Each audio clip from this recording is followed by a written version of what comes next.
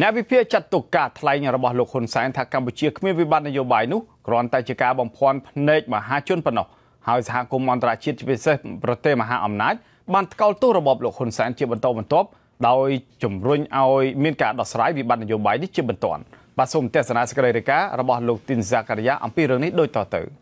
ឥឡូវកម្ពុជាមិនមែនជាប្រទេសដែលមានសង្គ្រាមទេ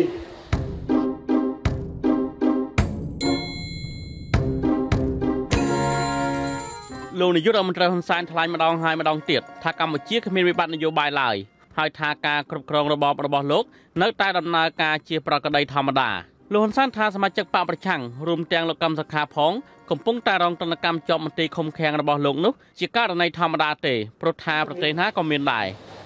គេធ្វើគុកមកគឺសម្រាប់ដាក់រ៉ែជាប់គុកអ្នកដែលធ្វើខុសវារឿងវាតែប៉ុណ្ណាដូច្នេះប្រទេសនេះមិនមែនជាប្រទេសដែលមានសង្គ្រាមហើយក៏មិនមែនជាប្រទេសដែលមានវិបត្តិនយោបាយនោះដែរកម្មករនៅតែធ្វើការតាមរោងចក្រកសិករនៅតែធ្វើកសិកម្មពាណិជ្ជករនៅតែមានការលក់ដូរទេសចរនៅតែមានអញ្ចឹងទេតែអ្វីទៅដែលហៅថាវិបត្តិនយោបាយលោកហ៊ុនសែនថ្លែងការពីរបបរបស់លោកថាគ្មានវិបត្តិនយោបាយនេះមិនមែនជាលើកទី1ទេកន្លងមកលោកបានថ្លែងដូចនេះជាហោហែក៏ប៉ុន្តែអ្នកវិភាគវិញអះអាងថាកម្ពុជាមិនត្រឹមតែមានវិបត្តិនយោបាយប៉ុណ្ណោះទេគឺកម្ពុជាកំពុងតែមានវិបត្តិសង្គមនិងសេដ្ឋកិច្ចថែមទៀតអ្នកវិភាគនយោបាយឯកក្រិចលោកបណ្ឌិតឡាវម៉ុងហៃមានប្រសាសន៍ថាអ្វីត្បិតតែកម្ពុជាបានដោះស្រាយបញ្ចប់វិបត្តិនយោបាយនៅឆ្នាំ2014ក្រោយពីការបោះឆ្នោតអាណត្តិទី5ឆ្នាំ2013ដែលមានមនុស្សរាប់លាននាក់បាតកម្មប្រឆាំងរបបលោកហ៊ុនសែននោះក៏ប៉ុន្តែចាប់តាំងពីឆ្នាំ2015មកវិបត្តិនយោបាយនេះបានកើតមានជាថ្មីទៀតរហូតដល់សភាឯកបករបស់គណៈបកកណ្ដាលអំណាចបានកែប្រែច្បាប់3ទាក់ទងនឹងការបោះឆ្នោតនិងឈានដល់ការរំលាយគណៈបកសង្គ្រោះជាតិជាដើមលោកបណ្ឌិតឡាវម៉ុងហៃបញ្ជាក់ថាអ្វីត្បិតតែលោកហ៊ុនសែននៅតែគ្រប់គ្រងរដ្ឋដំណើរការទៅប្រក្រតីដោយដែលលោកហ៊ុនសែនអះអាងយ៉ាងនេះក្តីក៏ប៉ុន្តែជាក់ស្ដែងប្រជាពលរដ្ឋអ្នកនយោបាយបកប្រឆាំងអង្គការសង្គមស៊ីវិលនិងប្រព័ន្ធផ្សព្វផ្សាយឯករាជ្យគ្មានសិទ្ធិបំពេញការងាររបស់ពួកគេពេញលេញនៅក្នុងរបបផ្ដាច់ការរបស់លោកហ៊ុនសែនឡើយនឹងតែកណ្ដាលពាក់ព័ន្ធនឹងការបោះឆ្នោតពាក់ព័ន្ធនឹងការផ្លាស់ប្ដូរអបឬអ្នកដឹកនាំហ្នឹងបាទហ្នឹងគឺអានេះវាប៉ះពាល់ទៅដល់រឿងការគ្រប់គ្រងរដ្ឋហ្នឹងហើយអានេះជានយោបាយហើយដោយតាំងពីនៅវិធានការកបក្រាបាទមានការរំលោភបាទដែលជាបន្តមកតាំងពីកែប្រែច្បាប់ស្ដីពីគណៈបកនយោបាយហ្នឹងក៏ពាក់ព័ន្ធនឹងរឿងនយោបាយហ្នឹង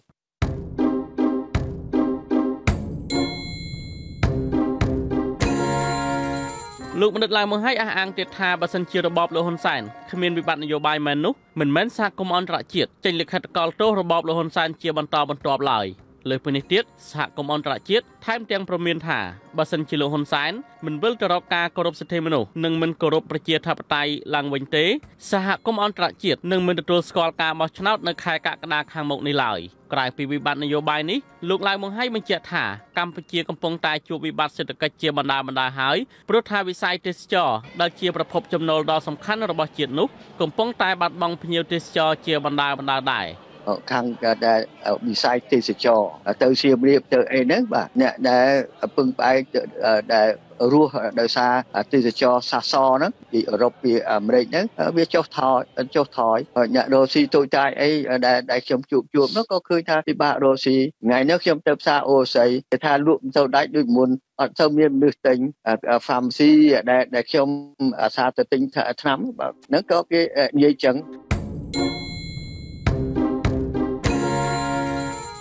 ក្រៅពីនេះទៀតលោកហ៊ុនសែនក៏បានប្រកាសបដិសេធសំណើរបស់ជប៉ុនដល់ឲ្យលោកវិលទៅរកតុចរចាដើម្បីបញ្ចប់ចំនួននយោបាយរវាងខ្មែរនិងខ្មែរនោះលោកហ៊ុនសែនថ្លែងជាថ្មីនៅថ្ងៃទី28មីនានេះថា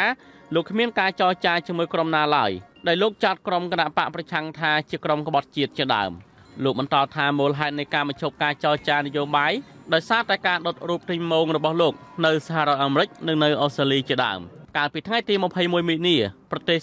45ដែលជាសមាជិកក្រុមប្រឹក្សាសិទ្ធិមនុស្សនៃអង្គការសហប្រជាជាតិបានចេញសេចក្តីថ្លែងការណ៍រួមគ្នាថ្កោលទោសរបបលោកហ៊ុនសែនហើយប្រទេសទាំងនោះនឹងមានវិធានការជាបន្តបន្ទាប់ទៀតទៅលើរបបក្រុងភ្នំពេញកាន់តែធ្ងន់ធ្ងរជាងមុនប្រសិនបើលោកហ៊ុនសែននៅតែរឹងទទឹងមិនចង់វិលមករកតុចរចានេះសេចក្តីថ្លែងការណ៍របស់ក្រុមប្រទេសទាំង45នោះបានបញ្ជាក់យ៉ាងច្បាស់ថាសហគមន៍អន្តរជាតិមិនអនុញ្ញាតឲ្យលោកហ៊ុនសែនបន្តបំផ្លាញលទ្ធិប្រជាធិបតេយ្យទៀតឡើយលោកបណ្ឌិតឡាវម៉ុងហៃបញ្ជាក់ថាកម្ពុជា ក្រៅពីមានវិបត្តិនយោបាយនិងសេដ្ឋកិច្ចនោះគឺនឹងប្រឈមនឹងវិបត្តិសង្គមកាន់តែធ្ងន់ធ្ងរថែមទៀតពីព្រោះថាវិបត្តិអត់ការងារធ្វើនឹងកើនឡើងទំនិញកសិផលរបស់កសិករគ្មានទីផ្សារអតិផរណាឬទំនិញសពសារពើកាន់តែឡើងថ្លៃនៅពេលនោះចលនាបះបោរប្រឆាំងនឹងលោកហ៊ុនសែននឹងផ្ទុះឡើងនៅថ្ងៃណាមួយជាមិនខានខ្ញុំទីនសាការីយ៉ាអាស៊ីសេរីពីរដ្ឋធានី Washington